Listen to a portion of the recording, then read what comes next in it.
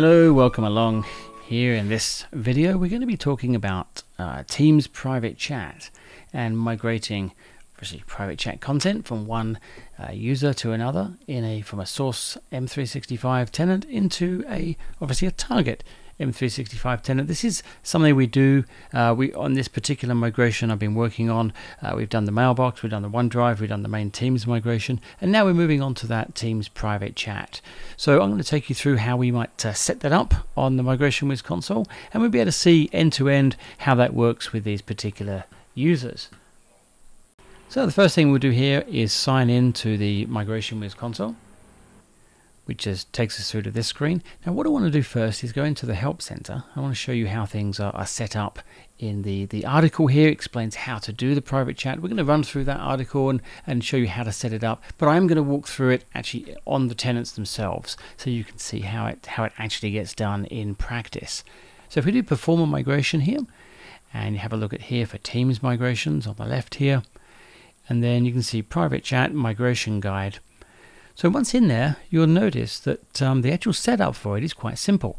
One of the things you have to do, if we just go down here, get past these items here, preparing the source environment, what we've got is this link here, which is the application permission we had to assign to both the source and also the target. You can see the source requires the full control, whereas the destination is a delegate access, so there are two different ones there.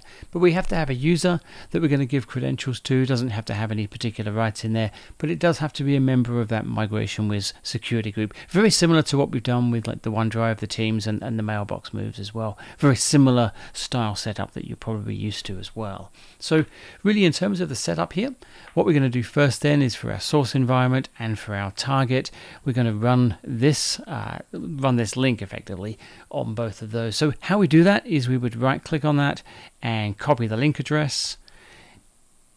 And then we go and find our source tenant, which is this guy here. So we're logged into the admin center and various other consoles here. What we would do there is we just open up a new window there and we paste that in. It will then tell us that we need to log on. Obviously that's our admin account we're using, and it will talk about the permissions that it requires to be able to do this migration work. So we're going to accept those. And that will register that application inside the Enter ID side, and once it's done, it drops us back to this front screen here, so we know that has been done effectively. If you want to go and check it out and see what it has done in there, what you can do, you can go into the identity, which is the Enter ID linkage there, and go and have a look at enterprise applications. If we look at those, then if we look at them by date order, we'll see the one that's been newly created in there, which should be under this guy here. In fact, it looks like I already had it in there before, but that is the one we've got in there, the PCH full control. So really when you're done with the migration, what you really want to be doing is going back into this Enter ID area and then go and remove that control. Just takes those rights away from the console in there. So that's in place. That's all good in there. So what I will do, I'll just close that. We're going to do the same thing for the target tenant, except that one is a slightly different one. If you go back in here, you'll notice the destination requires delegate access, so we'll copy that link address there, and we'll go and find our target tenant, which is this one here, the Planium accounts, and we'll do the same thing. We'll drop that in and pick our account, and you can see it requires less rights to be able to do that, so we just hit accept in there. And that once it's done, it will drop us back to the front screen, which is what this is. So yeah, likewise, if I looked in the Intra, I would find that enterprise application as well. Now what I'm looking for is to make sure you've got it set up there. I have a MigrationWiz service account. I have on both tenants. I call it MigWiz at Planium. I've got MigWiz at Cozy Mouse on the source side. But that's what you need to have set up. It does need to have a license for this. So it must have effectively a Teams license to be able to work and read that. And also you'll notice what we need to have in the security groups is we've got the MigrationWiz security group, and for the membership has to be in there as well. So that's obviously important. And like with the other service accounts we've had with the other modules, make sure that it has MFA turned off. So put it in your conditional access exclusion group, so we don't have MFA turned on for that one. So that's for the target side. Let's jump back into our source side, and you'll see a very similar situation. If I just scroll down here, you'll find there's the MigrationWiz account, which is this guy, again licensed, and it's a cloud only account. And if I have a look at these groups, you'll notice that we have the same setup. We've got a few more groups on this particular tenant, but we've got a MigrationWiz one, and we have a membership of the Cozy Mouse. And yes, obviously that one has been excluded from the MFA as well. So with that in place, we're actually ready to jump into the console and perform a private chat migration. So how we do that is we'll go to the MigrationWiz console here, and you can see I've already got these other ones we've been working on. So we've got users in play that we can certainly do this with. So we're going to do the create project, and it's going to be a collaboration private chats project, the new one, as you can see here. So project name, we'll just call this one Cozy Mouse private chat demo, and obviously for the customer will be Cozy Mouse as well. And then we'll set up our source and target or destination endpoints there. So we'll set up a new one, and we'll get this one, let's say Cozy Mouse 365, and this is going to be that service account for, as you can see there, the cozymouse.com. I'll put the password in there like so, and add that in. And that's telling us, making sure we have that admin consent, which we did before. That's an additional link here. If you didn't go through the help desk article, then you can grab it from here as well. So making sure that one's been done, which it has. So we'll jump into our destination now, and we'll say a new, and this will be the Planium M365, and we'll have MigrationWiz Planium.com, like so. Add that, and we get a similar message about the delegate access too, which is good.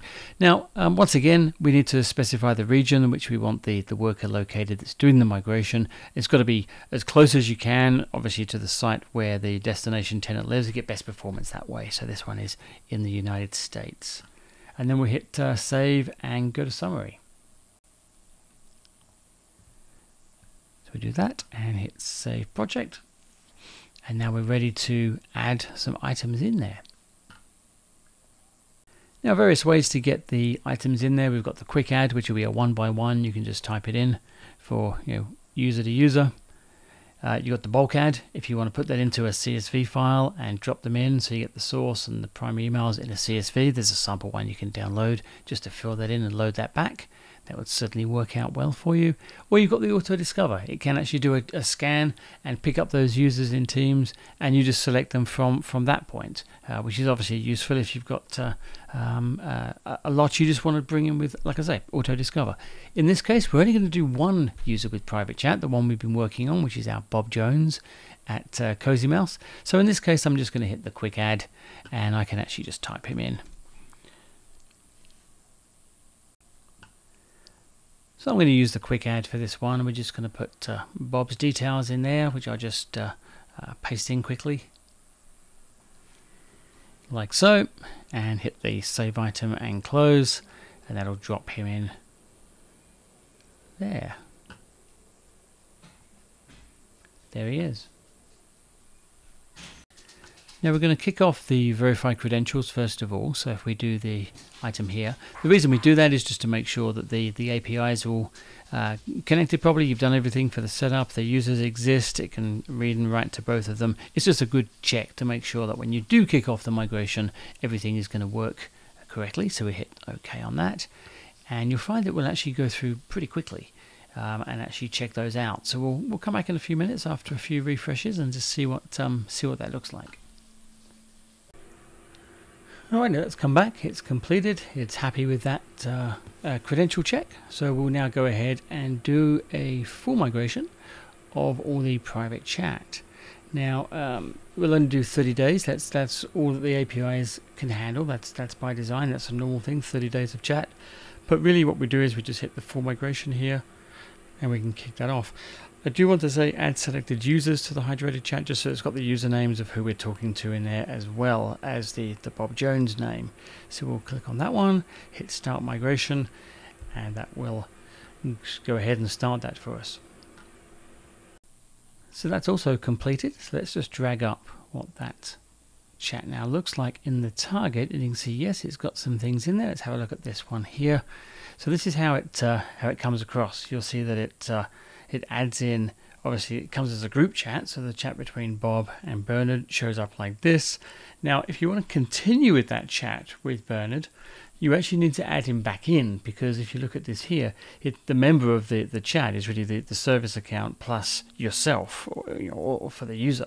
So they would need to know that if they start typing in here and put something in, that is really going to be really going between just himself and that service account. So he does need to then add Bernard back in there, if Bernard is obviously part of that migration set. So you can see there are some limitations and things on how it works, but essentially it does bring over the private chat for that history, and effectively does work. So so there we go. And likewise, looking at some of these others, you can see the one with Aspen. It's a very, very similar situation.